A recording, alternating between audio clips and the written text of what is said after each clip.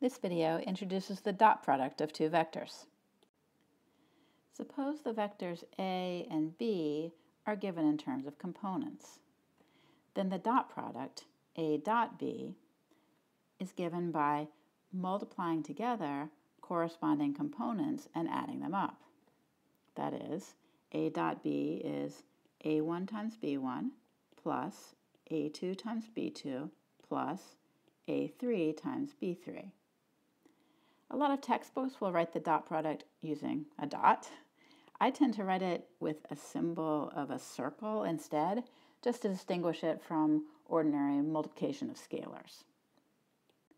Let's find the dot product of these two vectors. Well, let's see. 4, 2, -1 dotted with 7, 0, 5.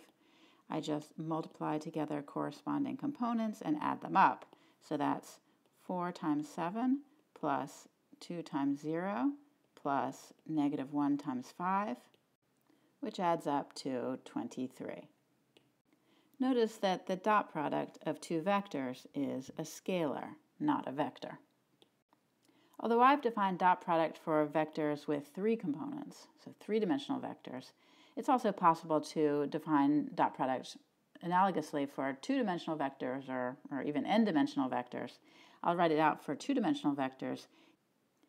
If the vector C has components C1, C2, and D has components D1, D2, then the dot product C dot D is, as you would expect, C1, D1 plus C2, D2. Dot product satisfies some handy properties. First of all, it's commutative. That means A dot B is the same thing as B dot A. This follows from the fact that regular multiplication is commutative, because if we write it out into components, A dot B, that means A1, A2, A3 dotted with B1, B2, B3, that's A1, B1 plus A2, B2 plus A3, B3.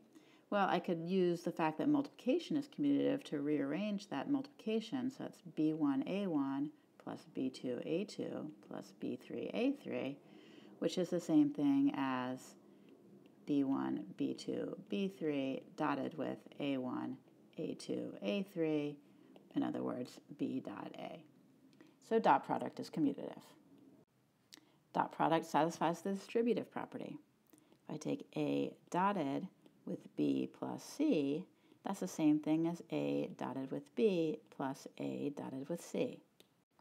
I won't write out the justification for this one, but I encourage you to try it yourself.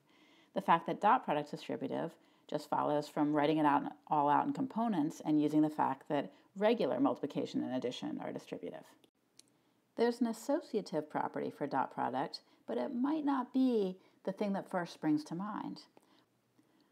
What might first spring to mind for me, thinking about associative property and dot product, I might want to write down something like A dot B dot C is equal to A dot B dot C, like this.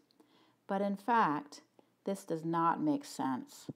The reason it doesn't make sense is because B dot C is a scalar, but A is a vector, and you can't dot a vector with a scalar.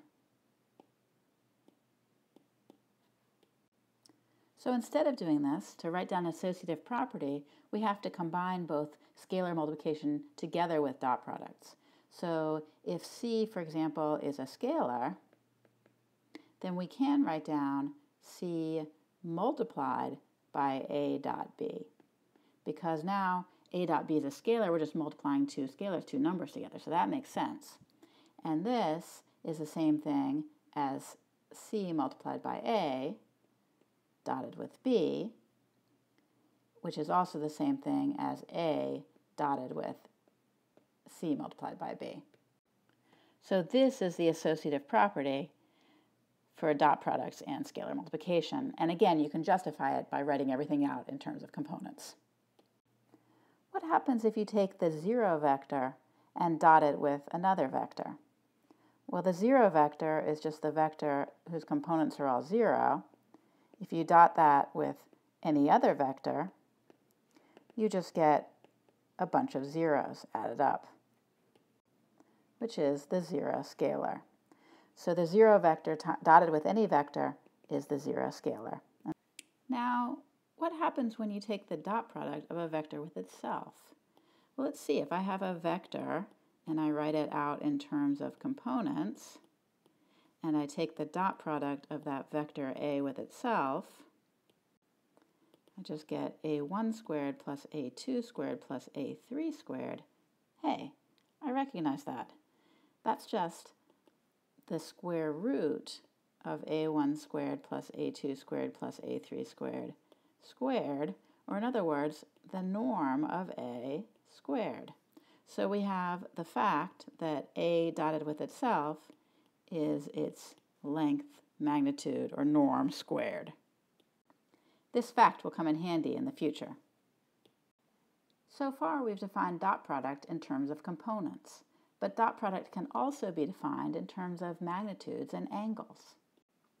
If we have two vectors, A and B, and theta is the angle between them, then it turns out that the dot product of A and B is equal to the magnitude of A times the magnitude of B times cosine of that angle between them. Note that there are actually two angles that you could use for the angle between these two vectors. You could use this one, or you could use this big one here. But it doesn't actually matter which angle you plug into your formula, because cosine of 360 minus an angle, so that's that bigger angle, is the same thing as cosine of the angle. Let's use this alternate definition in the following example. Suppose V and W meet at a 45-degree angle and have lengths of 4 and 6 respectively. Then the dot product, V dot W, is given by the length of V times the length of W times cosine of the angle between them. So that's going to be 4 times 6 times cosine of 45 degrees. Well, that's 24 times the square root of 2 over 2, or 12 square root of 2. In this example, we use the length and the angle to find the dot product, but can also turn things around. And if we're given the dot product and the length, we can use that to find the angle between the two vectors. Here, we still know that A dot B is the length of A times the length of B times the cosine between them.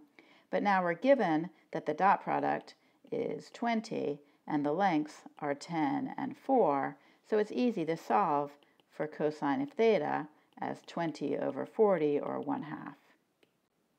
Based on the unit circle, we know that an angle with cosine of 1/2 corresponds to an angle of pi over 3, or negative pi over 3. So we can say that the angle is pi over 3, or 60 degrees. A negative angle doesn't really make sense in this context. The same ideas used in the previous problem can be generalized. In general, if theta is an angle between two vectors A and B, then cosine of theta is equal to A dotted with B divided by the length of A times the length of B. This follows easily from the fact that A dot B is given by this formula, and simply solving for cosine theta. So if we want to find the angle between these two vectors, we can start by computing cosine of that angle as the dot product divided by the lengths. This works out to 20 divided by the square root of 14 times the square root of 53. Working out the cosine inverse